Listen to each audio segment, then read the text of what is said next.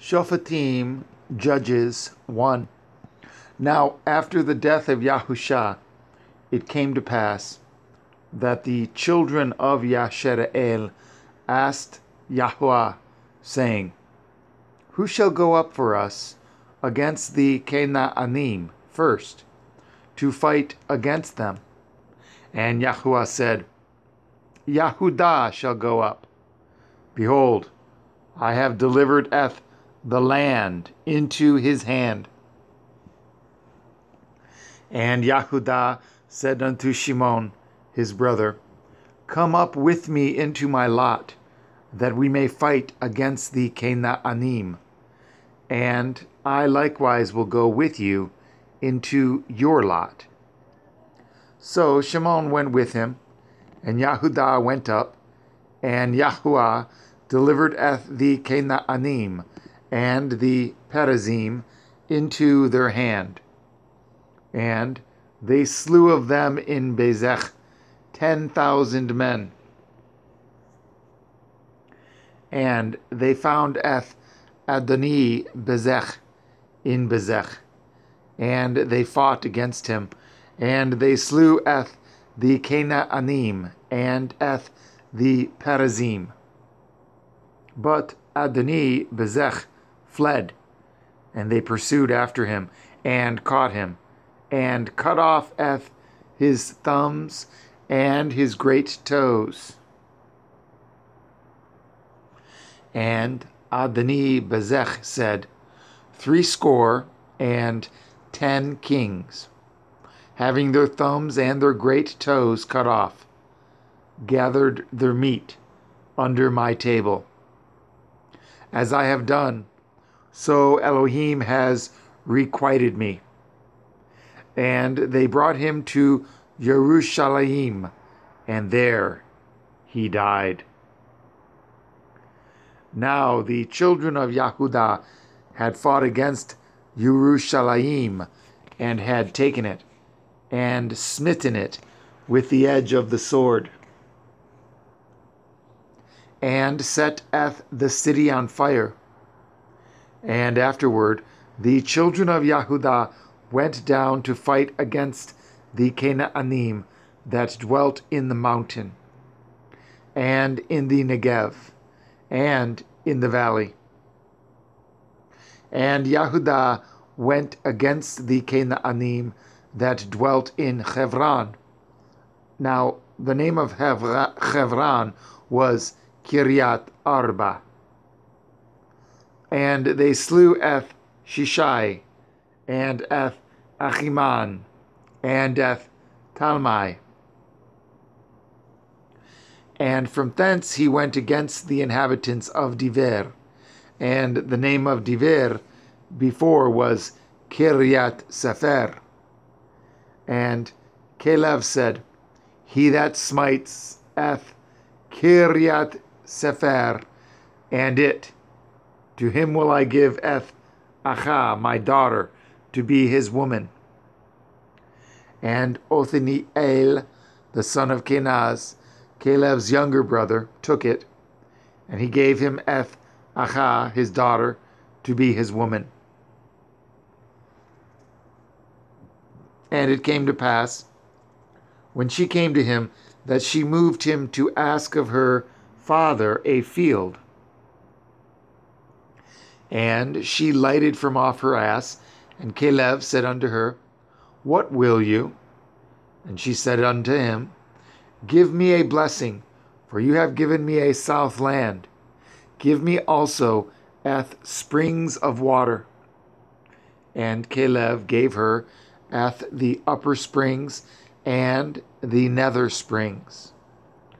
And the children of the Keni, Moshe's father-in-law, went up out of the city of palm trees with the children of Yahudah into the wilderness of Yahudah, which lies in the south of Arad, and they went and dwelt among the people. And Yahudah went with Shimon his brother, and they slew the Canaanim that inhabited Sephath, and utterly destroyed it. And the name of the city was called Chormah. And also Yahudah took Gaza with the coast thereof, and Ashkelon with the coast thereof, and Ekron with the coast thereof. And Yahuwah was with Yahudah, and he drove out the inhabitants of the mountain, but could not drive out the inhabitants of the valley, because they had chariots of iron. And they gave Hebron unto Caleb, as Moshe said. And he expelled thence the 3 sons of Anach. And the children of Benjamin did not drive out the Yevusim that inhabited Jerusalem, but the Yevusim dwell with the children of Benjamin in Jerusalem unto this day. And the house of Yosef, they also went up against Beit El, and Yahuwah was with them. And the house of Yosef sent to descry Beit El. Now, the name of the city before was Luz. And the spies saw a man come forth out of the city. And they said unto him, Show us, we pray you, the entrance into the city, and we will show you mercy. And when he showed them the entrance into the city, they smote the city with the edge of the sword.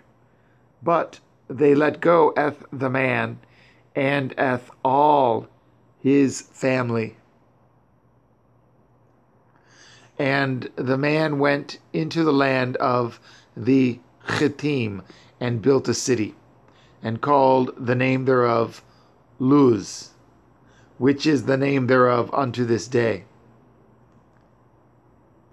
Neither did Menasheh drive out the inhabitants of Beit Sha'an and her towns, nor Tanaach and her towns, nor the inhabitants of Dor and her towns, nor the inhabitants of Liviam and her towns, nor the inhabitants of Megiddo and her towns, but the Canaanim would dwell in that land.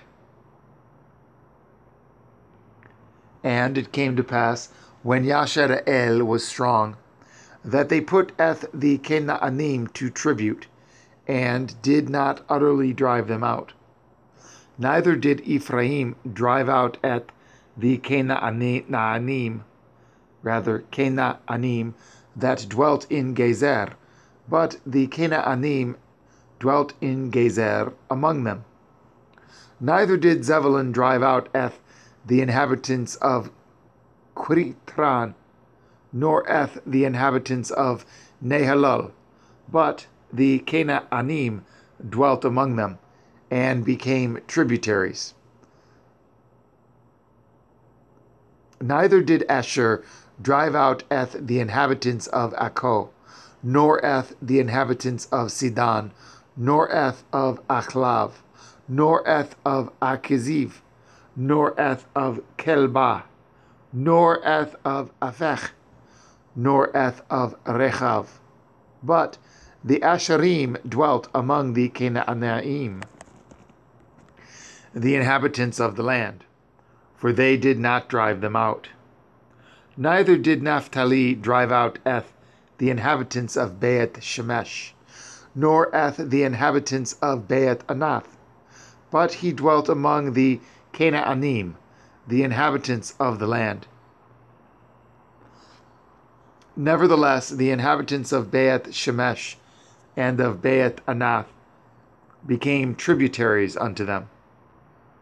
And the Emarim forced the children of Dan into the mountain, for they would not suffer them to come down to the valley. But the Emarim would dwell in Mount Cherech in Eilan, and in Sha'alabin, yet the hand of the house of Yosef prevailed, so that they became tributaries.